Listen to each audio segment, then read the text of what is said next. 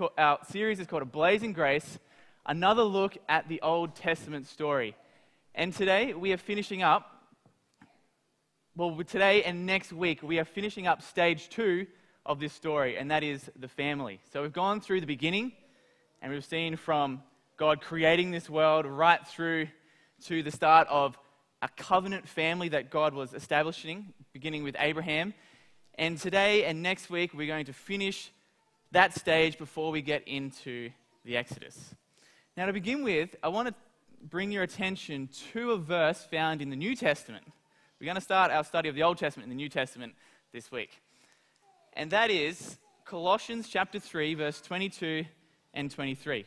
Now, some of the verses will be on the screen, some will be in your Bibles. This one's on the screen, so you can choose for this one. And it says this: "Slaves, obey your earthly masters in everything, and do it not only when their eye is on you, and to win their favor, but with sincerity of heart and reverence for the Lord." In biblical times, it wasn't very good to be a slave. Slavery was a part of everyday life. Slaves were often treated more as property than people. They had basically no rights. Their freedom was gone. They did what they were told. They worked where they were told. And often you can imagine a slave would work with a bit of a grudge. I'm here because I have to be here.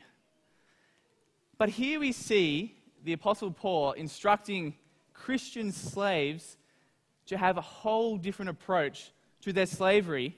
And there's a principle which we're going to draw out of this, which is a whole different approach to the way that we do life. And that is not to serve your master with your whole heart when they are watching only. That is not to serve your master out of fear, but to serve them with sincerity of heart and reverence, as if you are serving not just that person, whoever they are, if they're a good man or a good woman or a good or a bad person, whoever they are, whatever their character. Don't just serve them, but through serving them, serve the Lord. The next verse 23 says this: "Whatever you do, work at it with all of your heart, as working for the Lord and not for men." What would it look like if someone actually lived out this principle? If you took this principle, and I'm going to summarize it for you, and here it is: do all that you do with all of your heart for God. That's basically what the verse is saying, isn't it? This is a little bit easier to remember. And if you remember this line, you're basically going to remember the entire sermon. So take this line, lock it in your memory. This is what the sermon's about. Do all that you do with all of your heart for God. What would it look like if someone actually lived this out?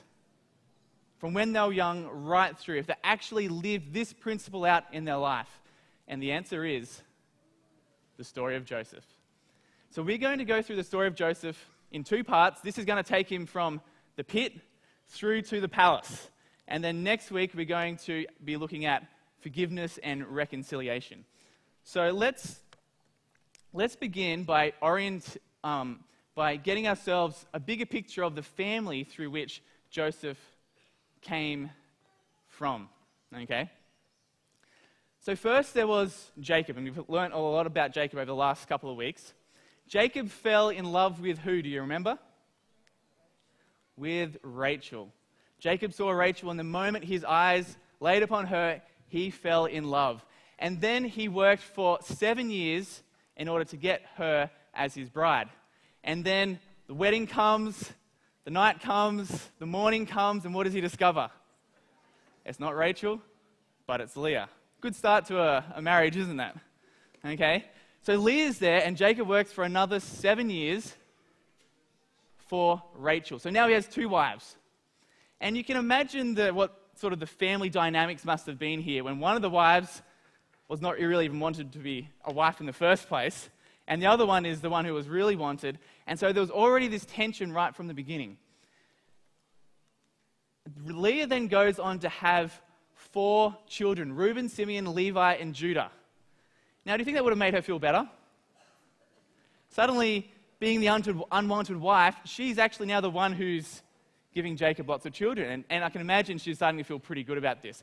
Rachel looks on and goes, you know what?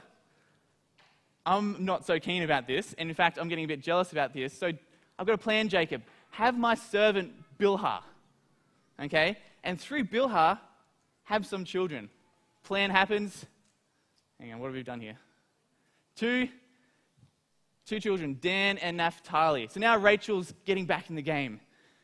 And Leah looks at it and goes, feeling a little bit threatened here. Not only am I the unwanted wife, but Rachel's catching me. So Leah says, all right, Jacob, have my servant Zilpah. Zilpah has two more children, Gad and Asher. Leah then has Issachar, Zebulun, and a young daughter by the name of Dinah. Now, what do you think Rachel's feeling at this stage? Not really keeping up with Leah, but then Rachel has her firstborn child by the name of Joseph. Now, Joseph was, by the events that took place, it's very easy to see how he became the favorite. Okay? The firstborn child of Jacob's favorite wife, Rachel. Then Rachel has a second child, Benjamin, and in the process, she passes away. So now Jacob is left without his favorite wife, and all he has is two children, which is his part of her that remains. Now, would you say this is a recipe for a stable family life? Not very good, is it? Now, as you go through the stories, and we're skipping through a whole bunch of chapters here, but we're going to see that things get even messier, and there's a whole lot of things that this family dynamic brought to life surrounding Joseph. Firstly, there was favoritism. Jacob loved Rachel more than Leah. Then Joseph was the favorite son because he was the firstborn of Rachel, his favorite wife. Favoritism. Secondly, Leah would have felt unwanted. Rachel then brought jealousy, and also, if you read through the stories, she stole a whole bunch of idols from her father, so she brought idolatry into the family as well. We go on, we see Dinah, she was raped in a pretty nasty sort of situation, and then in revenge, I'm not sure if you're familiar with the story, but Simeon and Levi then go and slaughter a whole city in revenge when the men of that city were not feeling overly comfortable. And if you want to go read that story, feel free. After this, we see Judah. He was tricked into sleeping with his daughter-in-law, who was pretending and deceiving him that she was a prostitute. And finally, if this wasn't bad enough, after Rachel died, Reuben slept with Rachel's servant, who was also Jacob's wife.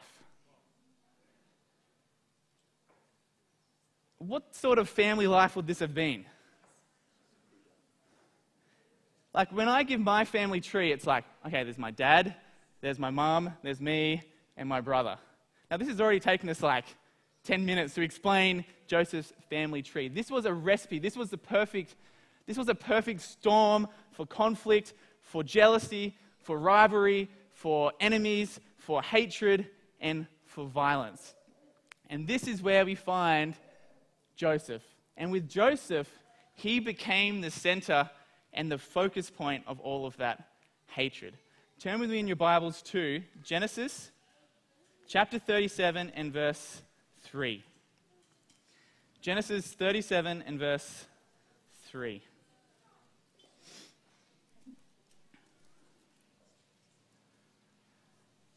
Okay, it says, now Israel, that's Jacob's new name, Israel. Now Israel loved Joseph more than any of his sons, because he was the son of his old age, and he made him a robe of many colors. But when his brothers saw that their father loved him more than all his brothers, they hated him and could not speak peacefully to him.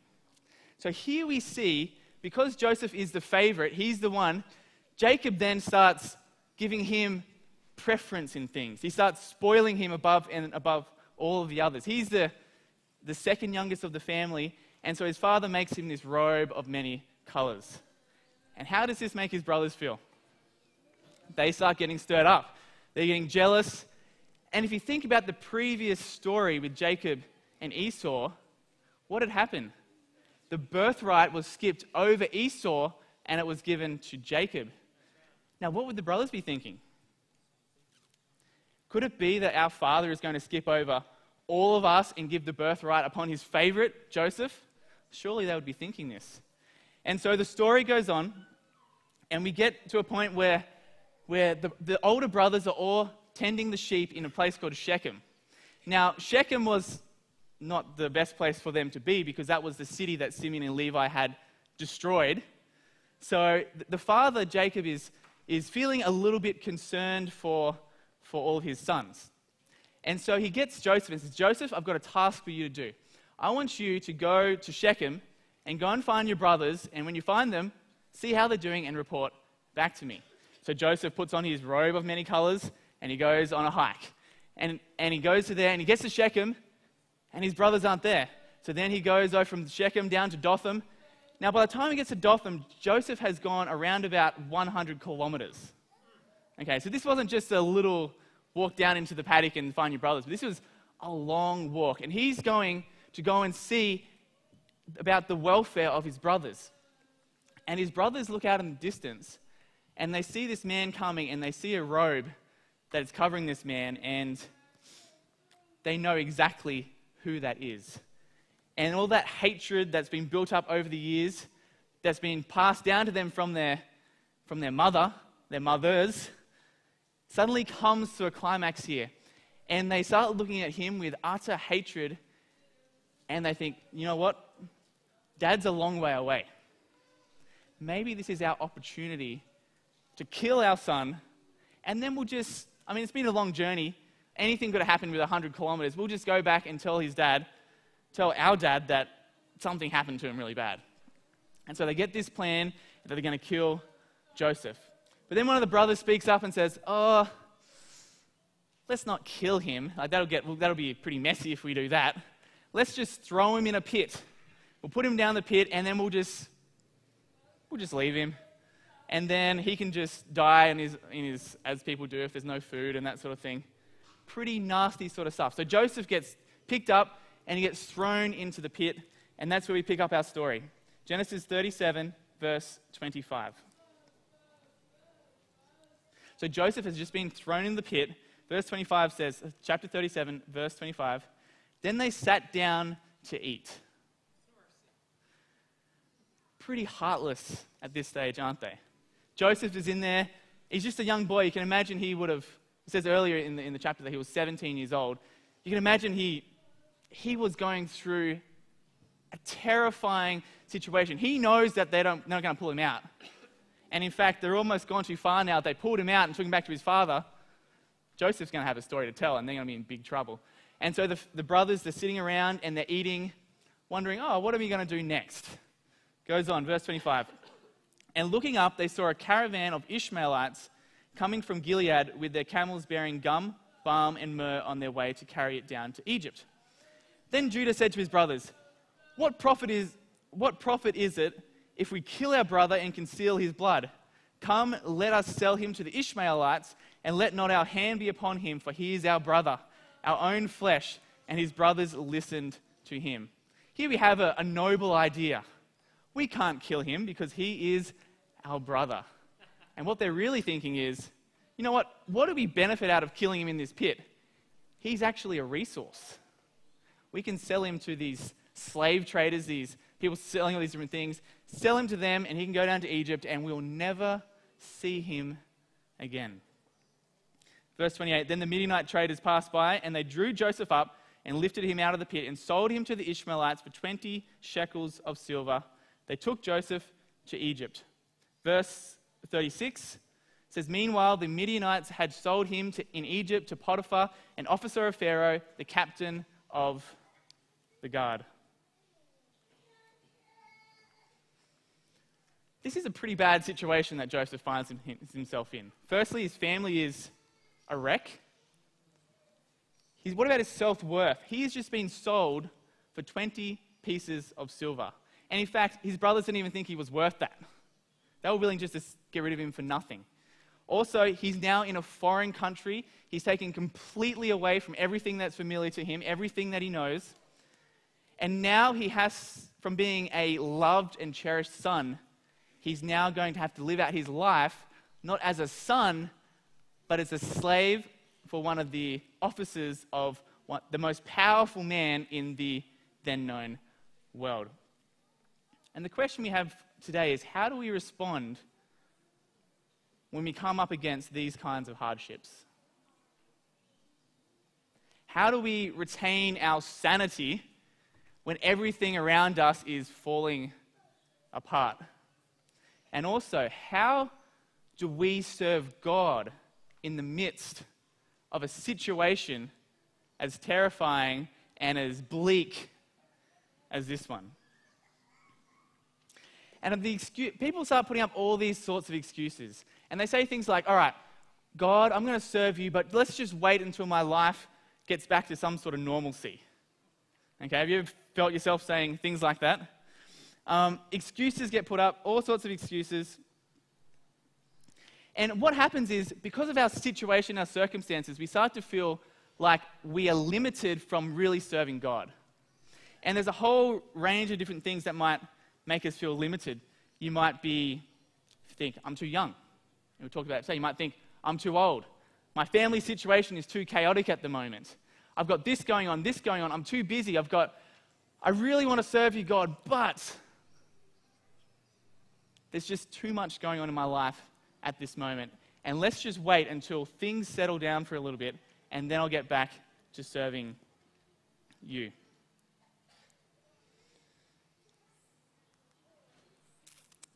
But what does Joseph do? Let me remind you our verse that we started this whole thing off. Whatever you do, work at it with all your heart as working for the Lord, not for men. In other words, do all that you do with all of your heart for God. And this is how Joseph responds to this situation. In the midst of being so limited that all he can do is be a slave, he says, you know what? I'm going to do this with all of my heart for God. And let's see what happens. Let's go to verse 39.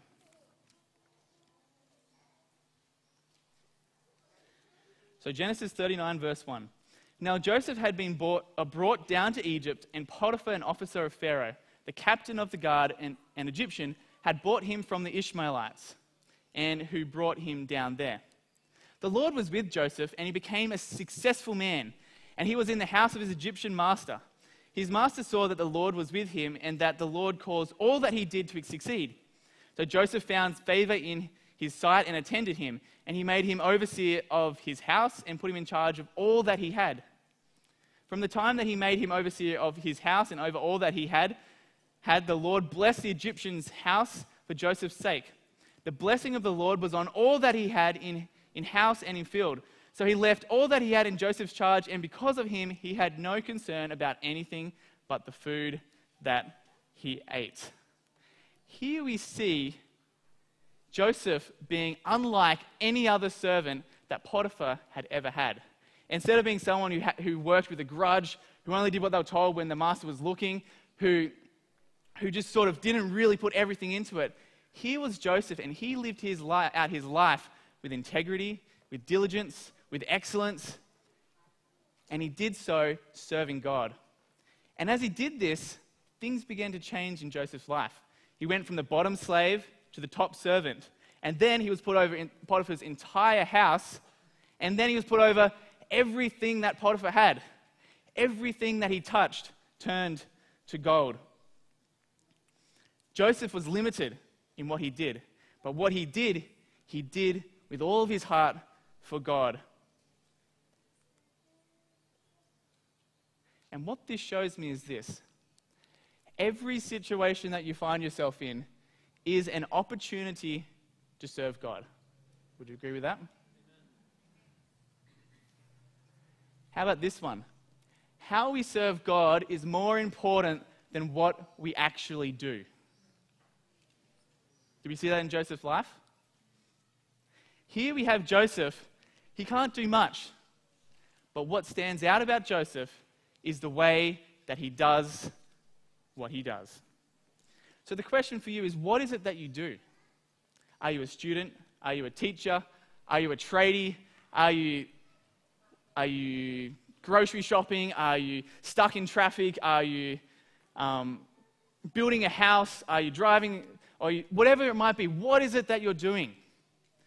And the challenge that we get from Joseph is to take whatever it is that we're doing, our ordinary, everyday life, and give that to God as what we are doing to serve Him. Give that to God as our act of ministry. Give our everyday life to God as our act of worship. Now, if we do this, if we're truly doing all that we do with all of our heart for God, how will we know if we are being successful? How will we know if we are truly doing this? Well, let's look at Joseph's life. What happened when he started doing it? Blessing, blessing, blessing, blessing, blessing. So if we are doing this, should we expect promotion? Should we expect a pay rise? Should we expect God to pour out His blessings upon us? Let's see what happens in the story. Chapter 39, verse 6 and 7. It says, "So he left all that he had in Joseph's charge, and because of him he had no concern about anything but the food he ate." It goes on to say, "Now Joseph was handsome in form and appearance." Verse 7.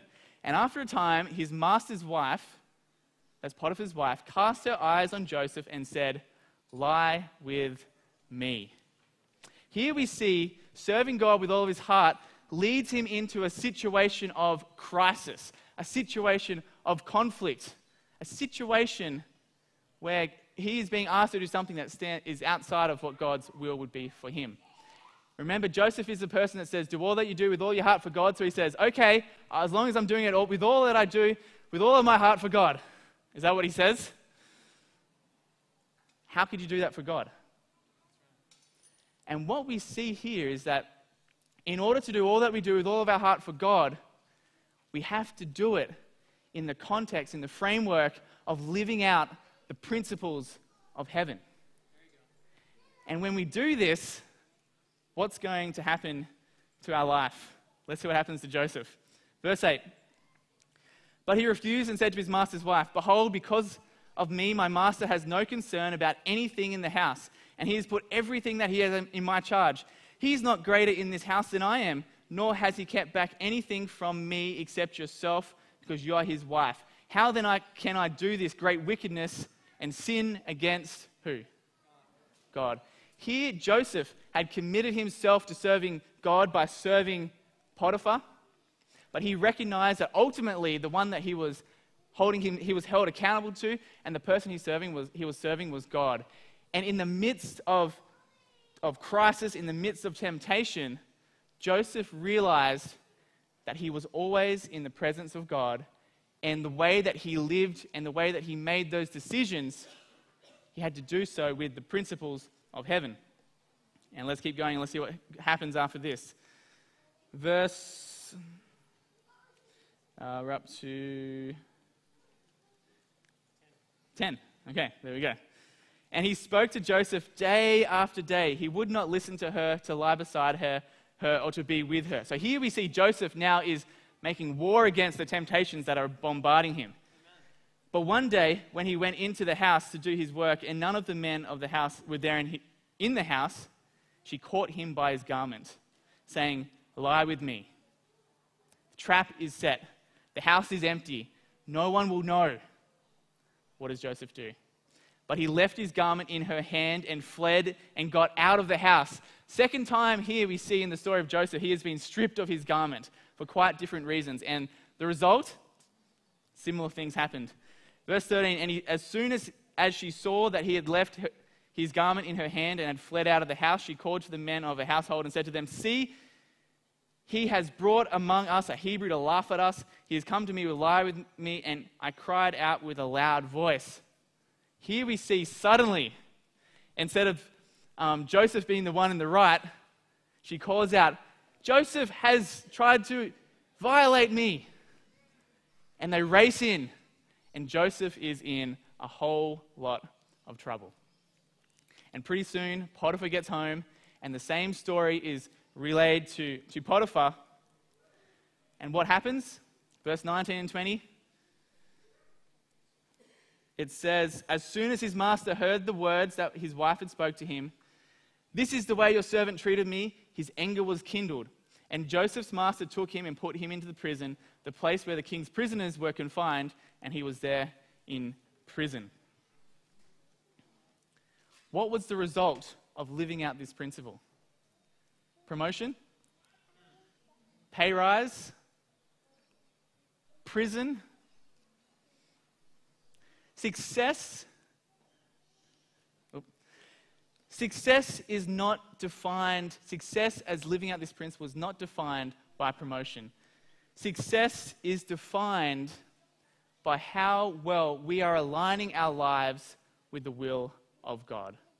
How well we are being faithful to living out heaven's principles in the situation that God has left us in.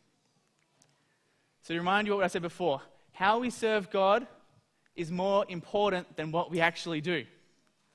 And another thing that is very similar, which applies to what we just read about here, is how we get somewhere is more important than where we actually end up. Joseph was successful, but he ended up in prison. But how did he get there? He got there with integrity, he got there with faithfulness, and he got there with purity. How we get somewhere is more important than where we actually end up. And things just got worse. Remember when we looked at the big family tree at the beginning, and we thought, at least I thought, how could something get worse than this? Well, it just did. Psalm 105 verse 18 describes the situation of Joseph in here, and it describes it as this: his feet were hurt with fetters, his neck was put in a collar of iron. Sometimes you think about this prison that Joseph went to and think, oh, maybe it wasn't that bad. Maybe he had like this freedom and it was kind of a pleasant situation, and Potiphar just put him somewhere where he could kind of just pretend like he's done justice to his family and then kind of just looks after him in this prison. It was a bad situation that Joseph went into. His neck's in a collar of iron, his feet are in chains. What is he to do? How limited is he now? But remember, every situation is what? Every situation is an opportunity to serve God. And that is what he does. Let's go to Genesis 39, verse 22 and 33. It says,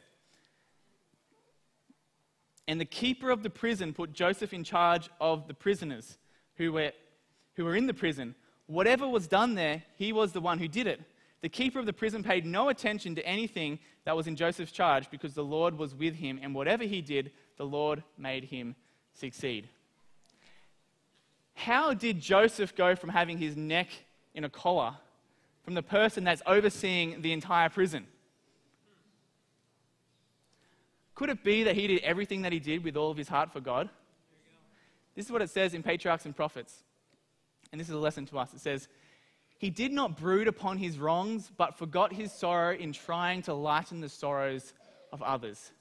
What an approach to a difficult situation that you find yourself in. Instead of wallowing in, oh, woe is me, think about how you can lessen the woes of others. It goes on to say, "He found a work to do even in the prison." Joseph gradually gained the confidence of his keeper of the prison and was finally entrusted with the charge of all the prisoners. Every situation is an opportunity to serve God. So Joseph is in there living out this principle, and in come two men. Do you know who they are? There's the chief cupbearer and the chief baker. Now, both of these people were people who worked in the palace of Pharaoh, and they come in there and they're having a pretty rough day. But then they come across Joseph. And what was Joseph doing? He wasn't worrying about his own sorrow so much as he was trying to relieve the sorrows of others. In 40, verse maybe I skipped that verse. Don't worry about that verse. So here we have these two people, and Joseph goes in there. I do have it actually. 40 verse 6 and 8. Let's go there. Chapter 40 verse 6 and 8. So Joseph is going through, doing his duties as a prisoner, looking after the prison, and he comes across the cupbearer and the baker. And this is what happens. Verse 6. Chapter 40 verse 6. When Joseph came to them in the morning, he saw that they were troubled. So he asked Pharaoh's officers who were with him in custody in his master's house, "Why are your faces downcast today?" They said to him, "We have had dreams and there is no one to interpret them." And Joseph said to them, "Do not interpretations belong to God? Please tell them to me." How did Joseph find himself in this situation? He was going about doing all that he did with all of his heart for God, and he sees two men come in, and he looks at their faces, and he sees that their faces are downcast. He sees, and I'm sure he could relate to them, okay? He's had so many experiences, and he sees to them, and he comes and he empathizes with them. And he speaks to them, and he says, "Guys, what's going on?" And they start telling him of their story. And then they tell him of these two dreams that they had. And Joseph, being someone who was in connection with God, had been given the gift of interpreting dreams. And so he goes, "Oh, well, dreams belong to God, and I'm going to seek God to answer your dreams." And so Joseph does that, and he gives the meaning of the two dreams that they had. One is in 3 days going to be ascended to the palace back once again, and the other one is going to be executed. And as he says this one to the cupbearer, that in 3 days you're going to the palace, he says, "When you get there, make sure you remember me." Chapter 41. After 2 whole years, Pharaoh dreamed that he was standing by the Nile. How long? 2 years. Joseph spends the next 2 years in prison. Now, how many things has Joseph done since he went to Egypt that you would say were unfaithful? And how many breaks has he got so far? 2 long years in prison. And at this time, Pharaoh's sleeping, and he has this dream, and in this dream, there's 7 good-looking cows that come out of the Nile River. And they come up on the land, and then following those 7 good-looking cows, he sees 7 scrawny, skinny cows that come up, and then those skinny cows devour and eat the big fat cows. And this Pharaoh's just like, "This is pretty strange. This is a pretty wild dream that I've got, but there's something about it that seems to be important." And so he brings in all of his wise men, and this is pretty familiar to other stories in the Bible as well. Brings in all of his wise men, he brings them together, and he says, "Tell me what my dream means." And out of all of those people, no one can tell him what it means. The dream is just too wild, too crazy, too abstract. And you can imagine the cupbearer is just serving the Pharaoh in the background, listening in on these conversations. And where does his mind go? "Oh, that's right. I know someone in prison who's faithfully helping people in prison, who knows how to interpret dreams, who I'm supposed to remember." And he's like, "Uh-oh, that's right." So they go and they grab Joseph and they bring him to the palace. And let's see what happens. 41 verse 38.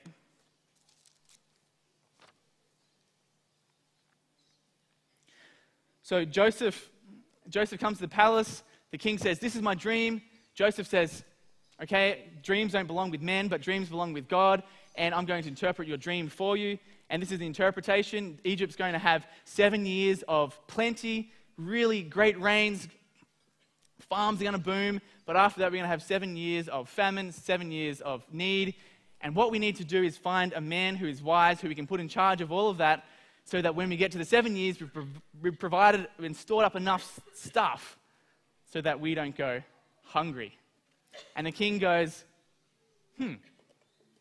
"I believe you. And since you seem so wise, I'm going to believe in your judgment and find someone to oversee this whole situation." So 41 verse 38. It says, "And Pharaoh said to his servants, 'Can we find a man like this, in whom is the Spirit of God?' Then Pharaoh said to Joseph, "Since God has shown you all this, there is none so discerning and wise as you are. You shall be over my house, and all my people shall order themselves as you command. Only as regards to the throne will I be greater than you." And Pharaoh said to Joseph, "See, I have set you over the land of Egypt." Then Pharaoh took his signet ring from his hand and put it on Joseph's hand. The king searched all over the land looking for a person whom he could trust this responsibility, or at least he did in his mind, and he's thinking, my wise men, my officers, my commanders, my stewards. And he realizes that the person who's most worthy, the most trustworthy person to entrust with this task is Joseph himself. I wonder how the king knew about Joseph's past record. Do you think that Potiphar, who worked with one of his officers, might have told him about him? Maybe the captain of the prison, who regularly probably was in communication with Pharaoh, would have told him the stories of how Joseph came into there and how he diligently helped others, and how even though he was a prisoner, he's actually basically running the whole shop. Joseph went from the pit to the dungeon to the palace. And why was he entrusted with this? Because he first proved himself as a slave. He then proved himself in the cell. And now he was able to be trusted with the king's signet ring. Never underestimate the importance of a small task that God asks of you. What would have happened if Joseph didn't really put his heart into the little things that were before him in Potiphar's house? What would have happened if Joseph didn't put his heart into the little things that were put before him in the prison? Would he have been ready to be the man overseeing the great thing that God had called him to? Patriarchs and Prophets says this in relation to this. There are few who realize the influence of the little things of life upon the development of character. Nothing which we have to do is really small. The varied circumstances that we meet day by day are designed to test our faithfulness and to qualify us for greater tasks. And what was that greater task that Joseph was being qualified to? Let's read our last verse, last verse from Genesis 41, 56, and 57.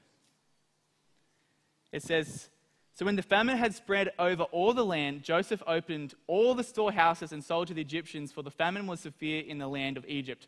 Moreover, all the earth came to Egypt to Joseph to buy grain, because the famine was severe over all the earth." How big is this task? Because Joseph was faithful in the little things, God put him over in charge of the big things. Because he helped people in the little things, he then was able to be put in a situation where he brought about salvation, not just to himself, not just to his family, not just to the king, but to the whole world. Kind of reminds us a little bit of this verse in Matthew chapter 25, doesn't it? His master said to him, "Well done, good and faithful servant. You have been faithful over a little. I will set you over much. Enter into the joy of your master." God is giving us little tasks, and every single one of us has tasks before us that we can do with all of our heart for God. And through those tasks, God is testing us, God is equipping us, and God is qualifying us for yet bigger tasks in the future. And the awesome thing about this is in the context of the second coming, this verse, which means that the bigger tasks that this is talking about go beyond even our life here on this earth. This is talking about eternity here. And our life here, we are being qualified, we are being equipped, we are being tested for the great and eternal jobs and responsibilities and tasks that God has laid up for us in the future. What are we doing with the little things that God has put before us today? So let's bring this. Never underestimate the importance of a small task. Let's bring this home for us today. What are your circumstances? What is the situation into which God has placed you? Can you relate to some of the situations that Joseph found in himself in? Can you relate with his family of conflict? Can you relate with him being forced to do things that he didn't really want to do? Can you relate to him being in a situation where he's being constantly bombarded with temptation? Can you relate to Joseph in the dungeon with a shackle around his neck and around his feet? Forced into a terrible situation that he has, and he's done nothing wrong. I don't deserve this situation. Is that you? Or has life put you in such a place that you find yourself in a situation like Joseph in the palace? Wherever you are, the challenge for us today is to serve God in our situation, living out the principles of heaven, being people who are noticed around because there is something different about us. Being people who, when people look at us, no matter what we're doing, God is glorified because we are living out God's principles and we are doing it to the glory of God. Are we doing all that we do with all of our heart for God? But why should we do this? Why should we live a life like Joseph for God? And the answer is because Jesus lived a life like Joseph for us. Have you ever noticed the similarities between the story of Joseph and the story of Jesus? Joseph was taken away from his family, his comfort zone. Jesus was taken away, left his family from heaven and came down to this earth. A distant, foreign place. How many coins was Joseph sold for? 20. How many coins was Jesus sold for? 30. The path to greatness for Joseph involved going down in order to go up. The path of Jesus involved going down in order to go up. You just need to read Philippians 2 from verse 5 onwards, and we see Jesus steps down, human, humbled himself as a servant, humbled himself as dying, and then humbled himself to the death of a cross. Jesus went down, down, down, down. Joseph began his role in the palace at age 30. What time did Jesus begin his ministry? Age 30. What was Jesus doing in the lead up to that? Was he going around with big crowds of people? Was he doing great miracles? Jesus was doing the ordinary things of life. Jesus was doing all that he did with all of his heart for God through being a carpenter. That's a pretty regular job. And what was the result of this life? Joseph brought salvation through feeding, through bringing food to the whole world, and Jesus brought salvation by bringing forgiveness to the whole world. And who did Joseph do it for? Did his family care for him? But he brought salvation to them. Did the people in Egypt care for him? But he brought salvation to them. Joseph brought salvation to a world that cared nothing of him. What about Jesus? Jesus came down to this world and he died for us who cared nothing of him. And on the cross he looked out and said, Father, forgive them, his murderers. He brought forgiveness to the ones who wanted him dead. So our challenge today is to do all that we do with all of our heart for God. Why should we do it?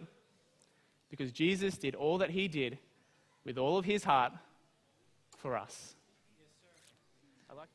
Dear Father in heaven, Lord, we pray that you'll help us to be more like Joseph. Amen. Lord, we pray that you'll help us to make you our cornerstone, Lord. Help us to make you our everything because you made us your everything, Lord. Help us to remember this principle that to do all that we do with all of our heart for you. Lord, life throws us so many challenging things. But Lord, help us to be faithful in the little things. in the small things, the things that seem insignificant. And Lord, as I read through and we look at this story, it just makes me wonder how many other Josephs there are in this world that you've called. People that you called to great things, but they never achieved them because they failed in the little things. Lord, may that not be our experience. Help us to be people who live out your principles, Lord, in the everyday. Help us to do all that we do for you. And Lord, we thank you so much for doing all that you did with all of your heart for us. Be with us now as we go out into the rest of our day, into our week, and into our lives. We pray in Jesus' name. Amen.